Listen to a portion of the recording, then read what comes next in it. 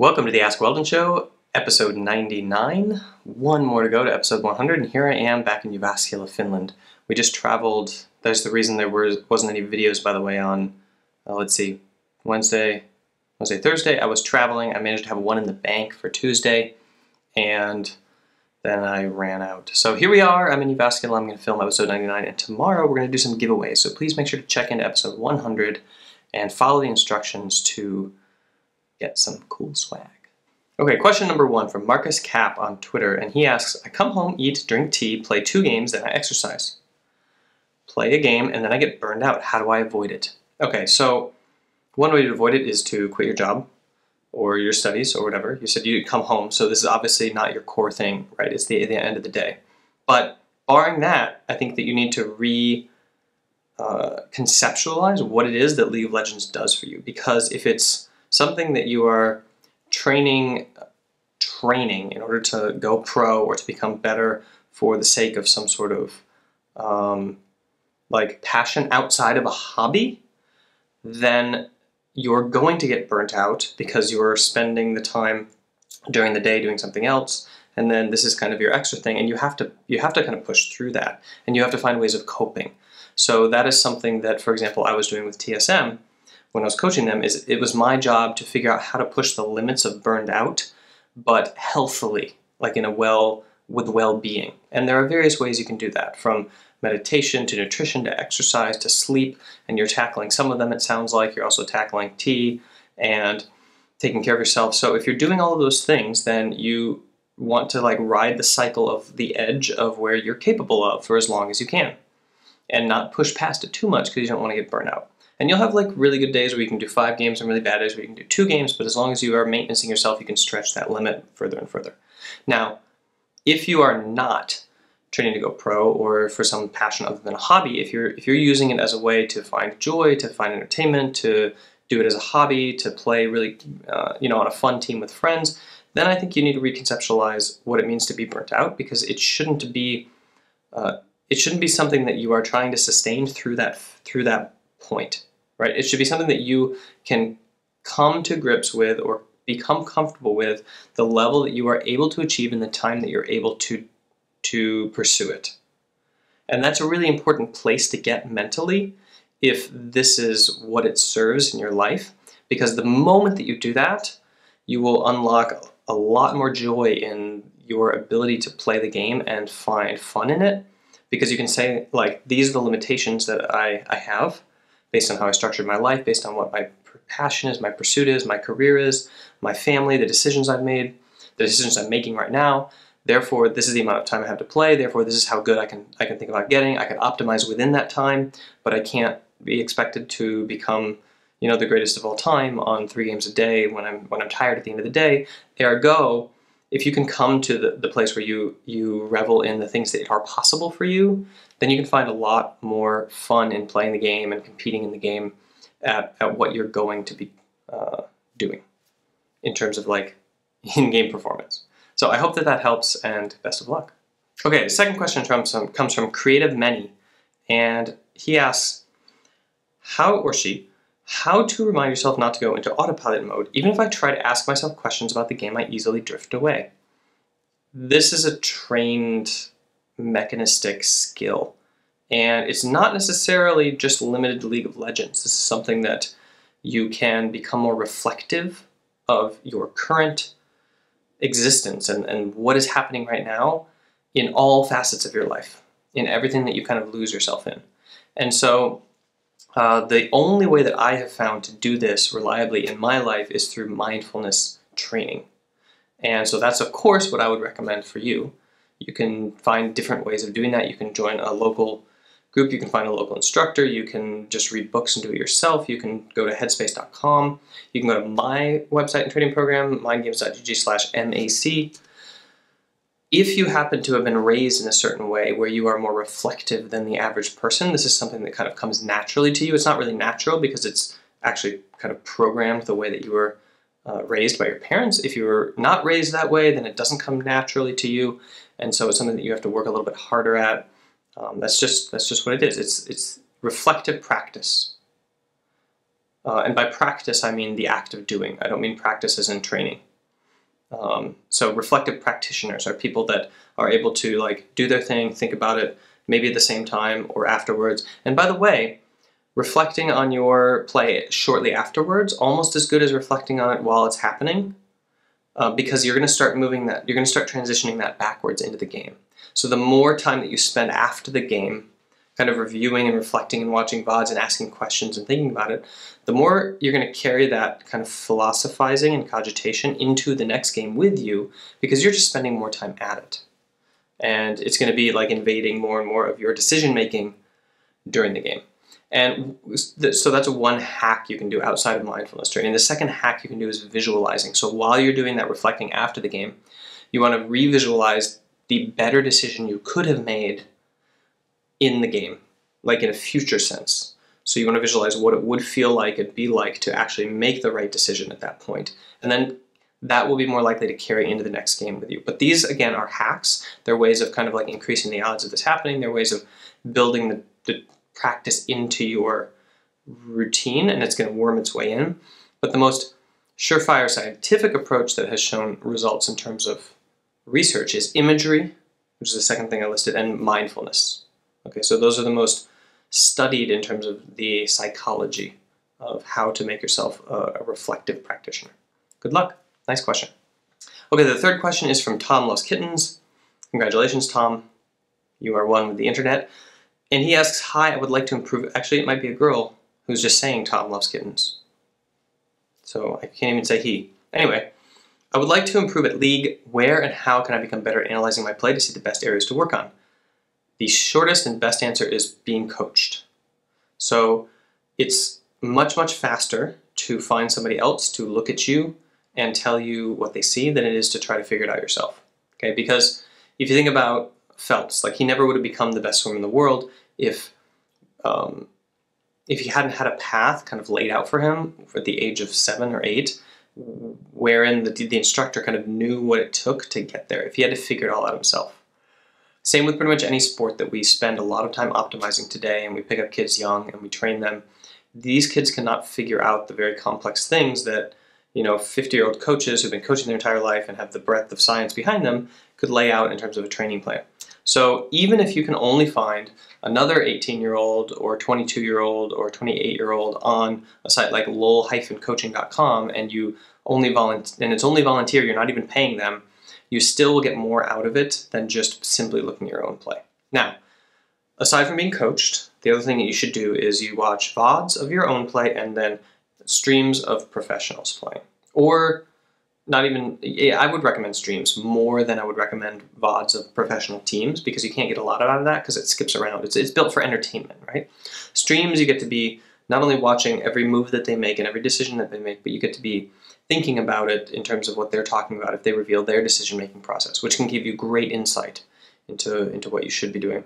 Now, they've recently started debuting like lane-focused streams that follow a single champion and 3 people talk about it, and those are really great for this as well. So you have the model of what you should be doing and the mirror of what you are doing when you watch your VOD, and you compare the two and you find decisions that are suboptimal, and then you optimize them, and that's how you learn yourself, is you invent your own system based on what you see as the best. Now, once you get up to the top and there are no more models to look at, you're kind of in trouble. You have to be good enough to figure it out by yourself. But usually by the time you get there, you have an idea of how these things work and the systems within the game, and you start optimizing them, and it's great. Okay, thank you for that question. Next question is from Nico168B. Sorry about Nico168A. He didn't work out, so we had to terminate him, and now his clone is asking the question. What does, by the way, that was a joke, don't report me for offing a clone and then answering the other one's question. What does an optimal 24-hour schedule look like for an amateur trying to go pro?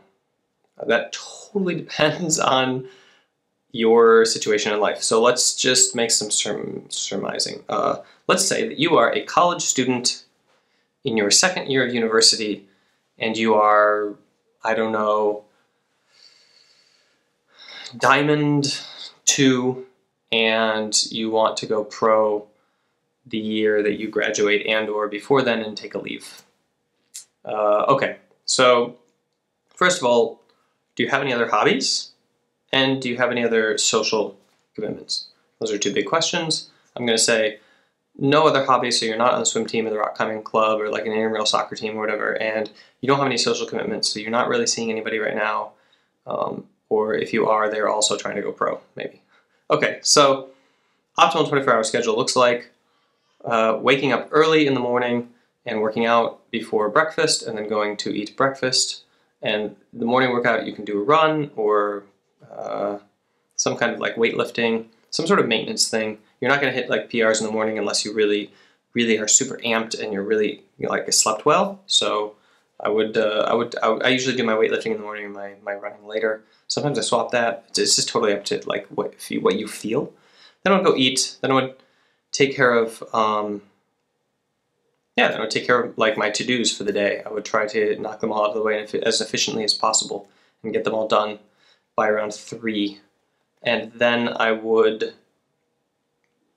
lay out a training plan.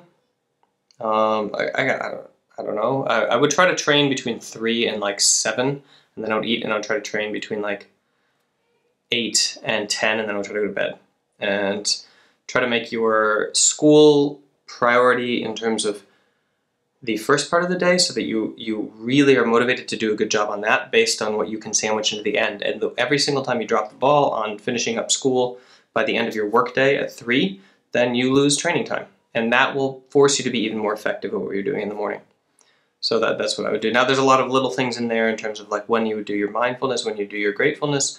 Just get it done on the schedule that works for you, and be more specific in your questions if you want to know like exactly why I would place that when and where. Because I don't want to make this like a 30-minute video. But yeah, good question, and thanks. Okay, next question is from Gold Sniper, and they ask, how can I start my streamer career, and how can I build an audience near 500 plus? Okay, so this is a really good question for my second channel, which is Weldon, not Mind Games Weldon, and you can find that in the links down below, and it's essentially where I'm going to be doing a lot of vlogging about the business side and the content side and the audience side of my life. And so that's the kind of question that he would ask. It's not directly related to eSport performance, so I will see you there. Fifth question, 1, 2, 3, 4, 5, sixth question, sorry. Gold Snipers doesn't count though, because that's from my other channel. And Phil Am64 asks, I want to look objectively at my play, but post-game my attention goes to evaluations of myself as a person. How can I refocus this? Number 1, go back in time and be raised with really, really high self-esteem so you never question yourself. Okay, can't do that, sorry. Or maybe you're at an age where self-esteem doesn't come naturally. So I would, there's 2 ways to go about this. One way is the way that you kind of like layer on successes. So both of these happened to me. First of all, I was able to just become more and more successful at things I dedicate myself to do. So I would suggest finding things and all-inning on them. And you kind of slowly start to build confidence around what it is that you are capable of doing in life. And that kind of grows your self-esteem. So if you are trying to lead the team in shot calling, but you like are really bad at it, then don't try to lead the team in shot calling yet. Like break it down a layer. Try to lead your lane in shot calling, or just try to be a roamer or something like that. If you are being asked to lead an elite sports team and you're uncomfortable with that, go back and volunteer to lead kids soccer, and then work your way up from there. Okay, so that you should do that in all areas of your life. Build up your systems of understanding, because once you know you can crush it in a field, you act with confidence and you get the result, and then you bring that back and you take the lessons learned from that, which you can usually minimize, and then you kind of just keep getting better and better. You learn that you can learn and you improve. Now the second thing is a support network. So I often talk about supporting success. It's the 3rd training video in my free training that I offer on Weldon's list. So please subscribe down below to my email list. You will get all 3 of my core training videos. The 3rd one is called Supporting Success, and it talks about the 3 pillars that are essential for like a support network in order to keep that kind of, because you have to understand, your job as a person who's training is to beat yourself up as harshly as you can until you get to the point where you cannot like stand it anymore, and then rebuild yourself. And that's the fastest way. If you are always safe and you're always playing the safe side and you're never hurting yourself or your image of yourself, you're going to improve very slowly compared to people that A, are just wired up differently than you and can like handle the self-deprecation, or B, people who beat themselves up mercilessly and push their limits and fail a lot, and then like they have the support to overcome that. So you need to build that support structure within your life as well. And I talk about how to do it in that video. And essentially there are 3 pillars that I see: the mentor, the cheerleader, and the peer group. And you can learn more about it there. So check it out. Okay, last question, and this is a narrowed down question from our fourth question from Nico, who asked about the 24-hour schedule, and they ask again, what kind of food and exercise should an aspiring esport player eat and do? Exercise, doesn't really matter, do what fits you. There is some science coming out about the efficacy of endurance training or like aerobic training and learning. So my recommendation is anywhere from 2 to 4 hours after training, engage in endurance or aerobic activities for your training.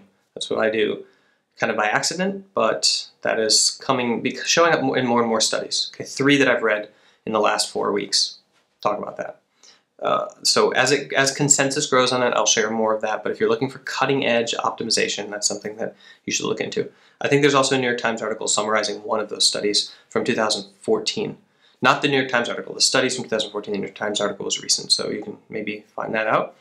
And then eating, it doesn't really matter. You need to eat healthy. The only thing dietary that is really important is fish oil and optimizing your energy. So making sure that you have like a lot of fiber, a lot of vitamins and minerals, and not too much of anything. Everything in moderation, okay? And including calories. Calorie deficit is really important, by the way, for maintenance your weight. There's something really interesting about the fact that we in the modern world force ourselves into essentially like never being in a fasted state or always being in a calorie-rich, nutrient-rich environment, because there's something so sharp about how your body essentially needs that fasted state to kind of have the other side of homeostasis, where you're breaking apart areas of your cell that you don't need, kind of recycling them. So you should consider more the amount that you eat and the timing that you eat, and focus on just getting like a normal diverse diet than you should on going crazy with optimizing the nutrients and minerals that you intake. That's at least my opinion on the issue. There are nutritionists that agree with me and nutritionists that disagree with me, but the fact of the matter is that we just don't know a whole lot completely about the full picture of nutrition and how it interacts with our bodies at this point in the science, because we're always learning more about the biome that inhabits our stomach and the mitochondria that inhabit our cell and what triggers them and what builds them and shakes them out in terms of metabolism. The mitochondria is like the heart of our metabolism, if you think of it that way. And so anyway, long story short, healthily, exercise, do something aerobic at least 3 times a week or more, and make sure you take your fish oil. Thank you for tuning in today. 99 episodes, what an accomplishment. And I cannot wait until tomorrow when I get to start giving stuff away for free. I hope that you guys are around and that you check it out. I hope that it's a sign of many more episodes to come. I feel like I'm finally getting my swing on this show in terms of what's going into it, the kind of content the kind of schedule that supports that, and of course now with higher video quality, thanks to you guys supporting the show. So now I was able to buy a used camera and kind of increase the webcam aspect of it. So thanks for that, and I can't wait to see you all tomorrow. Ciao.